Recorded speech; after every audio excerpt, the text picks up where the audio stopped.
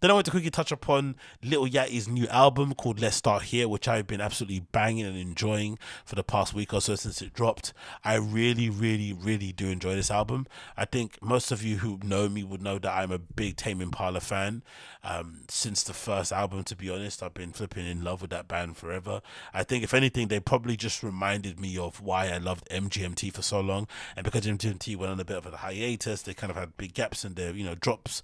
Tame Impala came in and kind of filled that kind of psych prog rock shoegazy type of vibe for me. They filled that niche really well, and it reminded me a lot of the kind of indie dance stuff that I was into as well back in the days of DJ with. So I've always kind of had an affinity with flipping Tame Impala. And sometime last year, I'm gonna say, if I'm gonna double check my flipping Apple Music thing, Tame Impala did put out a remix EP for let me just double check it here, that I remember seeing a remix EP for Slow Rush. Yeah, that's the one, Slow Rush, right? It's a B-side remix EP, and it's really well done. For starters, the cover's brilliant.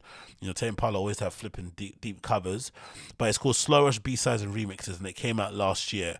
And there was a track on here called Breathe Deeper, which is a track that Tame Impala already have on their album, but it was a remix featuring Lil Yachty, and I thought it was incredibly well done. Lil Yachty comes in straight away, first verse, and kind of holds the entire tune right into the middle until it kind of switches out into the regular, kind of tune and chorus and whatnot. And I thought the bop and the beat and how he kind of flowed on the track was awesome. And again, you have to imagine, this is me being exposed to Lil Yachty recently when he's going through his Memphis thing, and he's kind of jumping onto that wave and putting out great collaborative albums and jumping on people's songs and really trying those interesting things when it comes to rap. He was trying to just having fun, doing a good thing. And then he's doing this, and then of course that was amazing. And the next musical thing I see him legitimately putting out was Poland, right? And that was a random little throwaway thing that leaked that kind of became its own little thing. And then you're just assuming, okay, he's just gonna put out an album, cuts full of that kind of similar type of sound. And instead he just reverts and goes the complete other way, and decides to put out essentially a psych rock album. And I legitimately have to commend the guy. Even if you're not a fan of it, I think the bravery it requires to be somebody in his pocket who can clearly churn out a lot of those flipping great bangers and hits that he has in his arsenal and just make that work.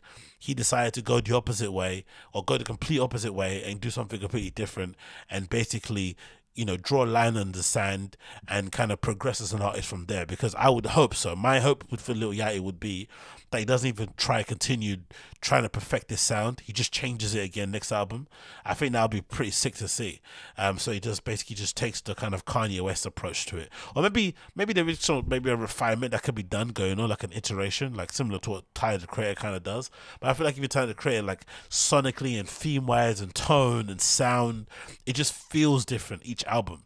There's no way you can kind of tie. There are maybe some chords or some strings or some, there's a running through line throughout most of his albums, I'm sure you can kind of point out. But for the most part, you would still say when you hear of a Tyler the Creator album coming, and he's working on something, it's usually something going to be interesting, something fresh, something I've never seen before. So I love the fact that Lil Yachty is kind of going in that direction as well. So hopefully this becomes a thing that he sort of continues on and doesn't see the lack of sales or the lack of coverage as a bad thing. Because I think, again, similar to what happened with Playboy Carti and Whole Lot of Red, where a lot of people, like myself included, didn't really get the album until we saw it live. I feel like this album may be the same. I think a lot of people who don't like the album, once they see him performing it live, in a festival or something, or at his live show somewhere, suddenly it'll start to click. Oh, okay, this is why he did this way and why this flipping rocks. But I think this is going to work really well personally for me. I think to pick out a couple of tracks that I actually liked that I thought was sick. Number one, I would definitely say Running Out of Time. I thought that was absolutely amazing. Personally, for me, I think it's one of my standout tracks. I didn't know Justin Sky, because it doesn't have features on it. Okay, on the when you buy it from Map Music, I didn't even know Justin Sky was featured on there. I thought Running Out of Time was really nice, and it kind of reminded me a little bit of the Weeknd song, which is another one called Time as well. What's the Weeknd song called? Running Out of Time by Lil Yachty. It kind of reminded me of the Weeknd song. Let me see if I can get it up on here. The Weeknd. Where is he? Boom, boom, boom, boom, boom. Boom, boom, boom. I'll just type it on here. Weekend. There's a song on there where I think it even features the girl from what's the thing called from what's that Korean TV show? I'm sure she's in the video, right? If I'm not mistaken. Anyway, that's the one. Yeah, I got it here. Out of Time. There's a track on the Weekend album called Out of Time that reminds me a lot of Running Out of Time. But it's just ironic that they've got the kind of same sort of title. But I thought that was absolutely banging. There's a track here, if I'm not mistaken, called Track 5. I think that's an interlude, which I'm a really big fan of. I think it's like a spoken word. No, it's not spoken. It's like Lil Yachty ranting about, how the difficulties of being famous and rich and stuff, and there's a really nice beat or nice kind of tune playing in the background as a bed that's so magical, so euphoric feeling. I would love to just get that looped, even sometimes without the vocals, just playing in the background. It's such a good mood setter. It's such a good mood setter. It reminds me of those type of songs that you play before you're about to do ayahuasca or something, to kind of just set the room and prime it. That's what that felt like. I thought that was absolutely banging. What I like, I've lost vision. I officially lost vision was really nice, and of course, one of my favorites was the last track, "Reach the Sunshine" featuring Daniel Caesar, which I didn't know that she was actually featured on it, but I thought that was absolutely crazy good. So for me, in terms of the 14 tracks, there's not many skips on this entirely going forward. I love the fact that there's so many switch ups in between the tracks that kind of throw you off, and kind of add to the whole overall texture of it. And I legitimately can't wait to see him perform this live at some way, shape or form. But for me, I really enjoyed it. I really did like it, especially coming from a Tame Impala fan. I didn't think it was like a Tame Impala copy or that he was trying to cat it in any kind of way. I really did think that he did a good job, but clearly the people at Pitchfork didn't think he did a good job. As you can tell from the review I have here on screen, the Pitchfork people put it as a 6.0. This is courtesy of a person called Alfonso Pierre. Let me see what he actually said about the whole album, because I actually read this. What did he say? He says as follows. At a surprising listening event last Thursday, Lil Yachty introduced his new album, Let's Start Here, an unexpected pivot with a few words every rapper fan will find familiar. I really wanted to be taken seriously as an artist, not just some SoundCloud rapper or some mumble rapper. This is a speech rappers are obligated to give when it comes time to drum loop, to take the backseat to guitars, from rapping to be muted in favor of singing, for the ad-libs to give up to the background of singers, and for the brigade of white producers with plaque-lined walls to be invited into the fold. That's bullshit. To be fair, rappers do that because journalists or music critics like Alfonso and people within the industry in general, for some reason, they don't treat rap or hip hop as an art form, or they don't hold it up in the same level of respect as other genres. It doesn't necessarily get it. So I think for whatever reason, musically, sonically, some people get it, but other people, for the most part, they just think they're just gonna rap on flipping Fruity Loop beats and shit, and that's it. And it doesn't necessarily get the same respect as somebody constructing an album, in terms of like an indie album or alternative album.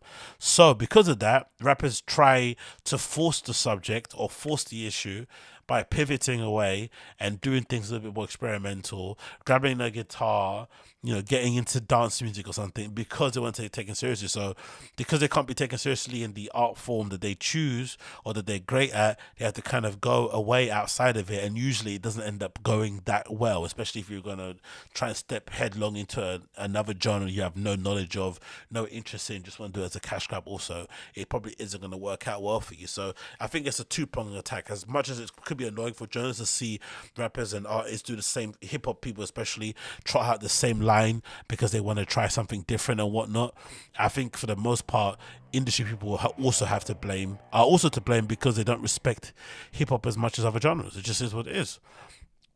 It continues. Rap fans, including myself, don't want to hear it, but the reality is that large slices of music and pop culture, rapper is thrown around with a salt in the tongue. Of course, pop culture is also powerfully influenced by hip hop. That is until the rappers get close and their hands reach to the lapels. If anything, 25-year-old Yachty, he's only 25, That's the thing you have to imagine. The potential this guy is showing already. He's already showed us what he can do in his pocket. Right, he's mastered his pocket. I think that's something you have to give something. I remember seeing an interview with The Weeknd saying the same sort of thing, where I think it was before The Weeknd put out Kissland. I think that might be the one that really started this whole turn to Weeknd being like a pop star. I think he said something like, "Oh, I could make, House of Balloons 10 times over and it'd be a smash," right? That sort of sound that he kind of popularized and invented and is kind of known for, like in the streets, right? Like the streets will never forget that whole flipping House of Balloons era, right? It's absolutely amazing. And he said he could do that, in his sleep 10 times over. But he said the hardest part is actually making a pop record, like going and working with somebody that's worked with Justin Bieber and stuff as a writer. I forgot his name, Max Martins or something, whoever that guy is, and trying to construct a hit record that regular folks, normies, will actually gravitate to, and not just people who are, serially online as much as I am and stuff. And I really respected it, even though Kissland wasn't maybe overall one of his best projects. I felt like that bravery to try something different in the cusp of you actually perfecting your sound and being known for it, or you just double down and keep doing it, was really brave. And the fact that we've seen already from Lil Yachty in his, over, I won't say short career, but so far we've seen him be able to do, maybe it's been 10 years, isn't it, so far in the industry? It might be 10 years, because I think he might have popped out when he was 18. But in general, we've seen so much from him already. And he's only 25 years old. Just imagine how much more he's going to progress going forward. It kind of reminds me a little bit of Young Lean, of how much potential these guys have. I think Young Lean maybe is the same age range. I think he might be 26 or something as well. So these guys have so much potential going forward. So I don't think, even if you're not a fan of this iteration of what he's doing, just imagine a few more sessions under his belt, a few more albums with a similar sort of sound, evolving it, harnessing it and whatnot. So evolving, correcting it along the way. I think it's going to work. Anyway, continues here. As one of the few rappers of his generation able to walk through the front door anywhere because his typically gushers sweet sound and innocently youthful bearded braid look might be the wrong messenger. What's sour about Lil Yachty's statement isn't the idea that he wants to be taken seriously as an artist, but the question of who he wants to be taken seriously by. But come on, man, you don't want to just appeal to one small base of people. You want your art to touch as many people as possible. Art should be genderless. Art should have no race or whatnot. But we know what it is in the real world. We know how people are. If you keep making a certain type of records, people are only going to look at you a certain type of way. So as an artist, you do owe it yourself, especially if you have aspirations to do other things before you leave this earth. Let's try and do a thing where we can touch more people and get playing on these stages that I've always dreamed of playing on. Why not? What's bad about that? What's bad about watching a performance of Red Hot Chili Peppers playing at flipping Glastonbury or something and thinking, hey, one day I would love to be on stage like that's having people sing along to my flipping indie rock, flipping anthem that I put together one day. That's not a bad thing, especially if you're a rapper, to pivot away from that. I think that's okay. Anyway, it continues here. When Yachty first got on, a certain corner of the rap fandom saw this marble-mouthed enunciation and unwillingness to drool over hip-hop history as symbols of what was ruining the genre. And few artists more beholden to tradition than finger-wagging Pete Rock and Joe Budden, Vic Mensa, Anderson .Paak, Subliminals from Kendrick Lamar and Cole. But that was years ago. By now, they've found new targets. These days, Yachty is respected just fine with rhythm rap. If you weren't, his year-long rebirth of the Michigan rap scene, which has resulted in a good, not great Michigan boy. So this guy's not happy with anything. He's not happy with the Michigan stuff, not happy with the flipping indie rock stuff or the psych rock stuff. So what do you want from Lil Yachty? Anyway, it continues. So the Michigan boy boat would have been viewed solely as a cynical attempt to boost his rap bona fides. His immersion there felt earnest though, like he was proving to himself that he could hang. So what's not earnest about this, what he's doing? I don't understand this. The respect Yachty is chasing on Let's Start Here feels institutional. It's for the voting committees, for the suits, for the Questloves to shout him out as a future, for Ebro to invite him back to his radio show and say, my bad, you're dope. Never mind if you thought Lil Yachty was dope to start with, the goal of the album is to beyond all expectation of rules and rappers. If I was Lil Yachty, the amount of clout that he has, number one, I wouldn't be giving a fuck what Ebro thinks. Number two, a shout out from Questlove in 2022, so in 2023, doesn't mean as much as it maybe did in the past. This idea that he's kind of doing it for that is absolutely insane. I just think it's purely an artistry thing and wanting to push the envelope and see how far you can get and what you can put out there. I'd imagine him sitting down with somebody like a Drake as well. They've become really close friends over the last few years, it felt like. I'm sure that probably helped it as well.